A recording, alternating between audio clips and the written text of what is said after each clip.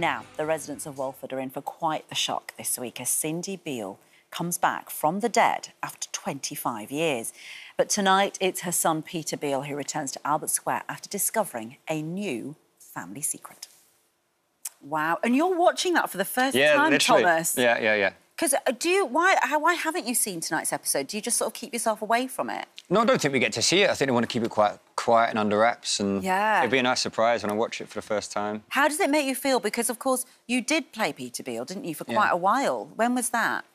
Well, I left when I was just as I was turning 18, so I guess about 13 years ago. God, it's incredible. And did you always keep in with the writers and you wanted to come back, or how did it come about? Because there's been lots of different actors who've played Peter Beale. Yeah, they have, and they've done it amazingly well. They've taken it on different little journeys, and I've now got to slot back in and try and find out what the other Peters have done, what Dale and Ben have done. But it's been OK. I'm watching that for the first time, and I'm looking forward to it. I remember filming it. It was meant to be France, but it was in Radlett. But it's been an absolute treat, obviously, working with Adam and Michelle again. Well, this is it. I mean, they are absolute soap legends, aren't they? Yeah. And what was that like? Because you worked, as you say, you had your French scenes, didn't you? What is it like working alongside them? Because they are just consummate professionals. They know exactly what they're doing. Yeah. And so do you, of course, because you're a consummate professional too. Very kind of you. Thank you very much. Yeah, it's been really cool. It's been really cool. Adam's like a father figure. He takes a mick out of me, or he gives me confidence. He's lovely. Michelle, it's been an absolute treat because I didn't work with Michelle before. I didn't really get to know her either, so I met her for the first time. Sorry, I'm seeing these lovely photos. These are great. I met her for the first time when we started filming, and yeah, she was just excellent. She raised my game. She brought like a strong intensity to her role, and she's obviously got an amazing history as the role. So yeah.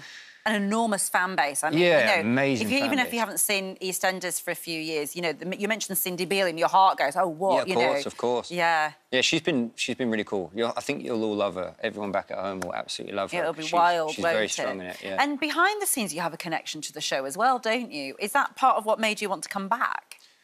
Yeah, actually, because I missed out on all the Christmas parties every year, and my family were there. I bet they're raucous. Always. Tell us a bit about who works behind the scenes in your family. Yeah, so my mum and my sister, and I've got a cousin as well. My cousin was doing ADing on set, and she was phenomenal. She did really well in her own right. And my mum and my sister, they chaperoned me because I was there when I was younger. Until the age of 16, I had to have a chaperone. And my mum and my sister, they wanted to do it. I felt comfortable with them, and because they were so good at their job after I left, they had no reason to get rid of them, so they kept them on. And so it's sort of going back to the family in lots of ways, isn't it? Going back to more on screen and off screen. Yeah, it's great. Honestly, I couldn't be happier. It's great. And I hear that you're a very good musician. Okay. You've got quite a lot of followers, haven't you? Yeah, I've got quite a lot of followers. 100,000 or something, more than that, maybe. Have I said it? I'm in a onesie there. Let's take a little listen. Is this? Very last time, trying to hold on to what he be. And everyone's such a talented bunch on EastEnders, aren't they? Do you have, like, jam sessions with them? Like, how do you chill? Tell me a bit about what it's like. Well, since I've been back there, truly, there's a guitar around the sofas.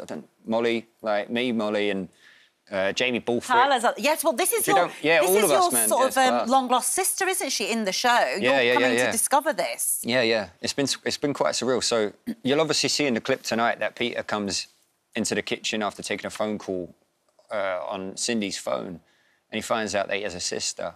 And I mean, after all of the stress that Peter and Cindy and Peter and Ian have been through after losing so many family members, the chance for me to have two new sisters is just I don't know, it's an opportunity I don't want to give up on. So yeah, Peter's hope is to go back and build bridges and try and make a relationship with them, but I don't know. He has to tread carefully. Can I ask you? I mean, obviously you have, stardom because you've had it before, but it's going to be different this time, isn't it? I think. It's weird, isn't it? Stardom. It's just a. Yeah, it's a I want to know what thing you think of it, because you seem like quite a sort of. You're obviously like a very humble person. You're quite low key as a big star, and I wonder whether fame is something you carry easily or whether it's something you're careful about. No, I'm quite. This is kind of like nerve-wracking being here, only purely because I like talking to people all the time. But I play a lot of golf, and that, I think, has kept my head quite level. I'm really close to my family, but, yeah, we never really enjoyed or hunted to be famous or anything like that, because